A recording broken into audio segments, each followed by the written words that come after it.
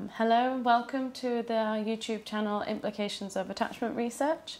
I'm Helen Beckwith. I'm a clinical psychologist and researcher at Cambridge University. I'm joined today by Professor Marinus van IJzendoorn from the Netherlands. He's a Professor of Child and Family Studies at the Universities of Leiden and Rotterdam, and he's also a Wellcome Trust Visiting Professor at the University of Cambridge Medical School.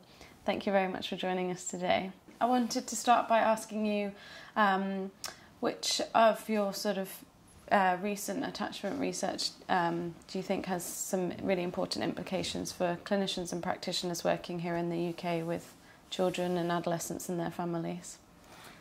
Thank you for this opportunity to talk about our work in the Netherlands.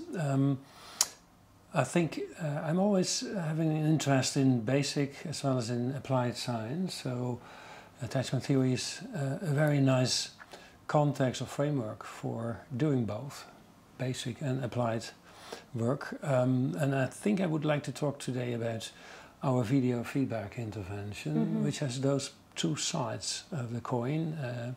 It's basic science as well as applied potential for clinicians as well as practitioners more broadly. And so we have been developing a video feedback intervention program since I think 3 decades ago. And with we I mean Femi Juffer, my colleague in Leiden, and Marjan Bakermans-Kranenburg. The three of us developed this program, tried to test it in several different groups, samples, and now it's, I think, widely spread across several different countries in the world and also in England. Could you tell us what the video feedback program involves? The video feedback program is based on attachment principles, assumptions, hypotheses. It's interaction focused, that's important to note, so it's not focused only on parents or on children, it's on both, on the dyadic interactions. It's using the videotape as a mirror to reflect upon. So we take recordings at home, the parent and the child, and then have the parent think about, reflect upon what he or she is seeing, observing in the child. Video is such a nice instrument to just slow down, carefully observe what's happening between those two, and we have the experience that it's really kind of making parents aware of things that they didn't notice before. That a child is very, very happy at some points in the sequence of interactions, and other points of the sequence somewhat less happy, and so they learn from the videotape what to do to make the child and their own style of parenting more adequate, more fitting to the needs of the child. Can be used as a standalone if you would like to have a very broad population being reached by it, but it can also be used in clinical practice as a kind of an adjunct therapy. So, for example, people have been treated or are treated for depression. In many cases, children are forgotten as being part in the depression of the mother or the father.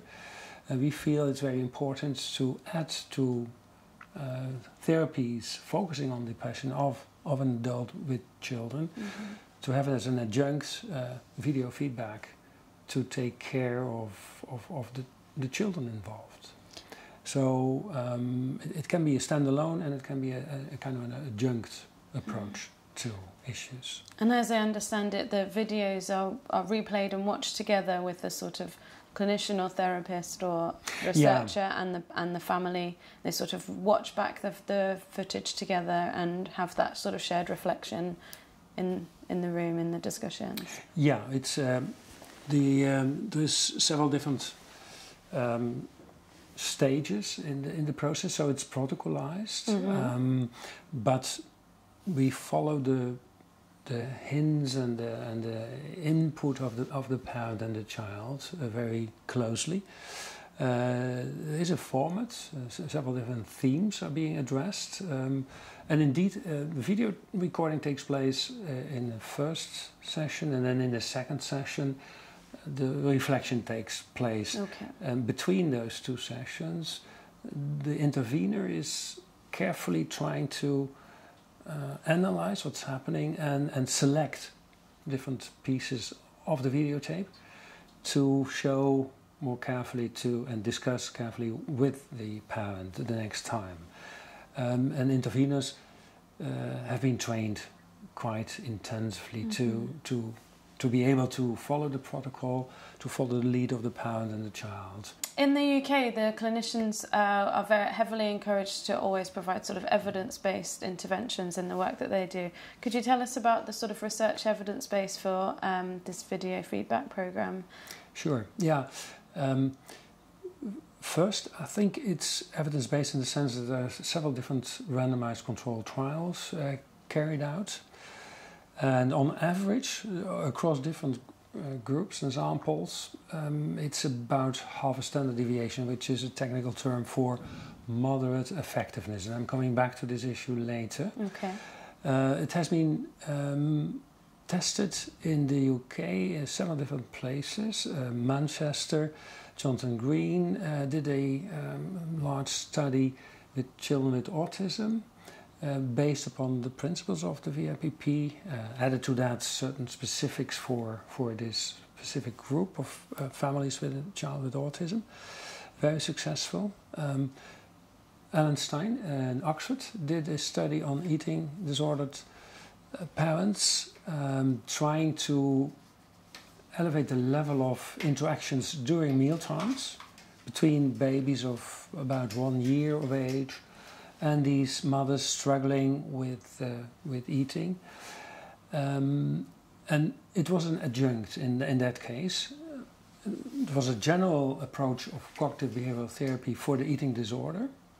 And on top of that, a randomized control trial with the VIPP added to it. And that was also very successful.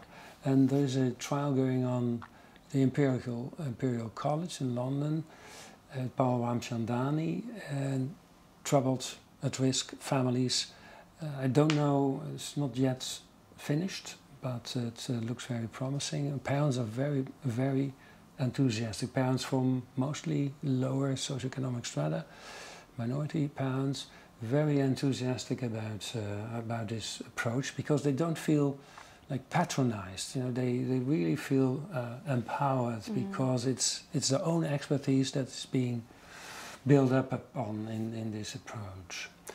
So those are the examples in the United Kingdom. We have several different trials in Holland, but also in the United States and other European countries. On average, it seems to be effective to elevate the level of parental sensitive interactions with the children, and also sensitive discipline is an important issue to be addressed, because in the first year, okay, children need love and warmth and all that, and many parents know how to do that. But in the second year, third year, terrible twos, you get conduct issues, children are not that obedient anymore, and many parents don't know how to deal with that type of misbehavior. And so we have built in the VIPP and SD as sensitive discipline components based upon social learning theory, Patterson's idea about coercive cycles that we all have seen or experienced as parents. The child wants a sweet, an M&M, and you don't want, as a parent, to spoil the meal time, so you don't want the child to have the sweet stuff when you are in a, for example, in a supermarket, in a shop. So what you see is that children are trying to accelerate and exaggerate their distress, and they're going to go in the end into a kind of a temper tantrum. And that's the kind of negative spiral that many parents are going into if they then give away. They really are not sticking to their first forbidding the child to have this M&M, and so they give in, and that's reinforcing very much so the bad behavior of the child. So that kind of negative spiral, I think we are trying to interrupt, break down by showing the parent what to do if that cycle is going to emerge. Trying to show the parent that in some cases the child is going along with the parent because the parent is very handy in distracting the child, for example, very, very nicely. And that's what we try to elaborate upon in the video feedback. Having the parents reflect upon strategies to use to avoid this negative spiral to emerge. Great. So there sounds like there's evidence for the sort of feasibility of the intervention in terms of parents' sort of response to it as an idea, but also evidence in terms of improved levels of sensitivity, both in a kind of bonding way and also in a sort of disciplining manner as well. And what we also showed is that the child's behavior at the end of these 6 sessions is indeed going to be on a lower level in terms of externalizing aggressive, disobedient behavior. There's more synchrony between the parent and the child. They understand each other better, and so you have less of this beginning of externalizing negative behavior in the child, and that sticks to the diet. It sticks to this family for several years. So there's also long-term effectiveness. What we also have been, and that's a more basic aspect in a way, of the research that we did with the video feedback intervention, is that across the board you have this moderate effectiveness, but some families are responding much better to video feedback than other families. Some children much better responding to this intervention than other children, and we. So that's the question of what works for whom. What are the characteristics of parents and children that make these parents and children more open, more susceptible, we call it, more susceptible to positive changes in the environment? And that's under the umbrella of differential susceptibility.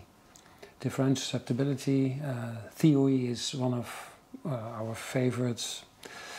Sets of hypotheses that we have been working on now for 15 years or so, and we did discover some of the characteristics that are very important to predict what kind of parents and kind of children are responding best to positive changes in the environment, triggered, for example, by video feedback. Okay. Thank you very much, Professor Marinus van IJzendoorn, for discussing your work with us today. This is part of a broader Wellcome Trust project that we're doing, sort of disseminating lots of the research onto forums like YouTube and for practitioners. So thank you very much for your time. Thank you.